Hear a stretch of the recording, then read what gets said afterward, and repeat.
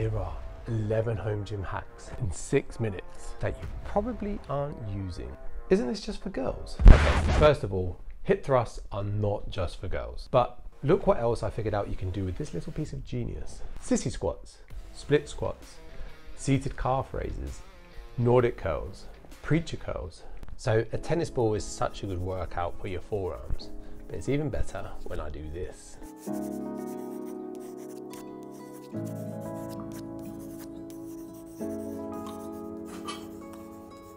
And do this, or this, or these, or this, and this, oh, and this.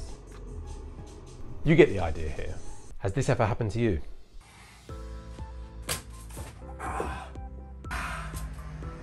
Don't do assisted pull-ups like this. Do them wrapped around your J-hooks, like this. Attach it to a belt to do belt squats. Are you tight on space in your home gym? Well, now you can do carries. Can't afford a pendulum squat machine? No, you don't need to. Would love to have the space for a cable machine? Well, it's not always needed.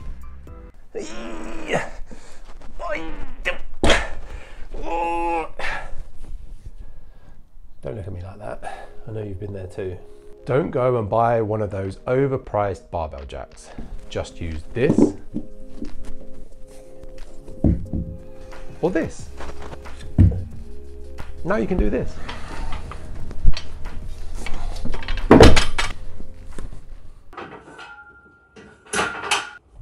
Come on. You can't be kidding me.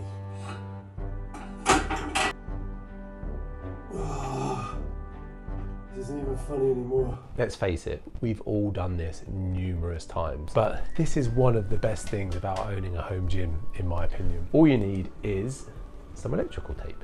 Top tip, get different colors, so these match different exercises that you perform. While you're at it, use some of this tape to stick on your cheap J-hooks. That way you avoid metal on metal contact and keep the knurling on your barbell intact for years to come. Sure, squats are great, but sometimes you want to do leg exercises that aren't such exhausting compound lifts.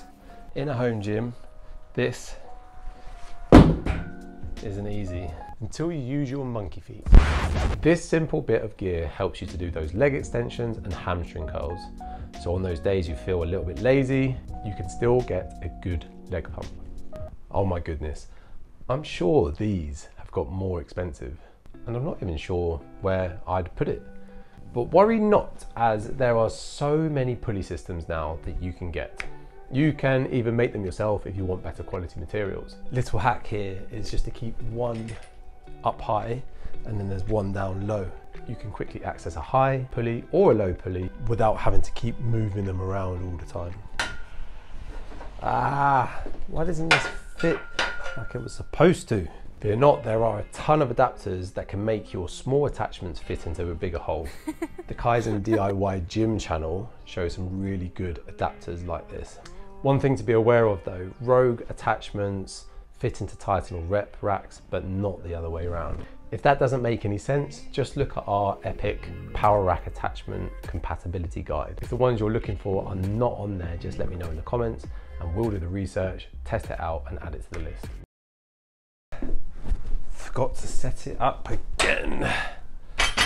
Oh, what did I do with that 20 kilogram?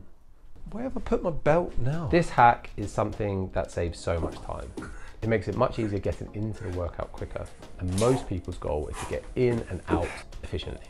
At the end of your session, make sure everything is in place for your next workout when you're cooling down and stretching. Combine this tip with using similar equipment for a session, then you're on to a winner.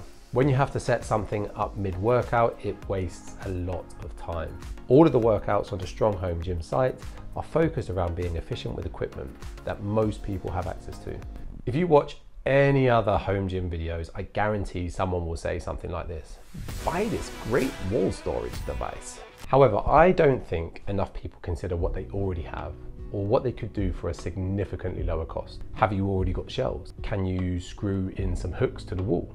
Can you buy these $10 hooks to store your barbell instead of the $200 fancy gizmo you saw on a Facebook ad? Or have you got somewhere you can hang some S-hooks or buy magnetic hooks? Use what you already have access to rather than buying something that looks good but isn't always needed. You can save that money to spend on gear using my affiliate links below. Rings are the most transportable equipment that I own, but I bet you've never used them to do this before. Game changer. At Strong Home Gym, we love to give you more. So here's a bonus 12th tip. Use 2mm tape to stick on your whiteboard. So if you do make a mistake on your board, you can easily rub it out without the lines being removed. You're welcome. So now you know 12 quick home gym hacks that most people don't use. But what if you're considering building a home gym, or you've got one already but you're not super happy about it? Maybe you're worried it costs too much or it takes too much time to build a good one. Well, watch this video next, where I try to build a new home gym in 24 hours for under $1,000. Oh, and if I don't do it, I have to give it away to someone else.